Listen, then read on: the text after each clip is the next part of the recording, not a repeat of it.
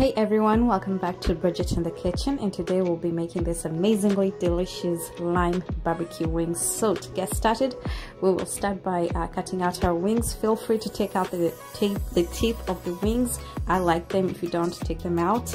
And the spices that we'll be using is cereal seasoning, salt, garlic powder, black pepper, and paprika.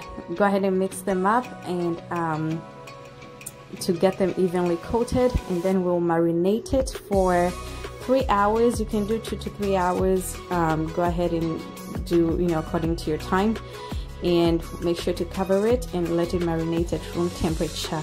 And so for deep frying, we will start by heating our oil. I'm using vegetable oil. You can use any kind of oil, and we'll let it heat for about 10 minutes or so, and then go ahead and add in your marinated chicken wings and deep fry them until golden brown to your liking.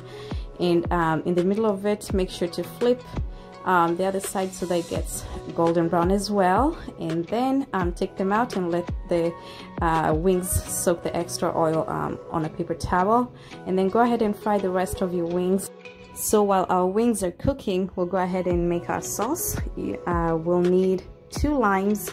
We squeeze the juice out from those, and then 2 tablespoons of lemon juice, then 1.5 tablespoons of barbecue sauce, and then we'll go ahead and mix that up really well.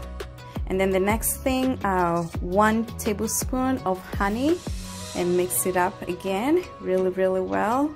And then go ahead and give it a taste, and if it's to your liking, if you like more of the sweet, or if you like more of the sour with a little bit of the sweetness, go ahead and even them up to your liking.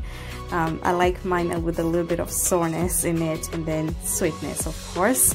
So go ahead and pour your sauce to your wings, and then we'll give it a really good mix. You can use a spoon, but I just like to use my basin and just spin it up. As you can see, make sure you get every wing coated with this sauce, right? And then to make this a little fancy, we'll do a slow-mo. There you go. Anyways, thank you so much guys for watching. Make sure to subscribe and share, and let's keep it Bridget in the Kitchen. Bye.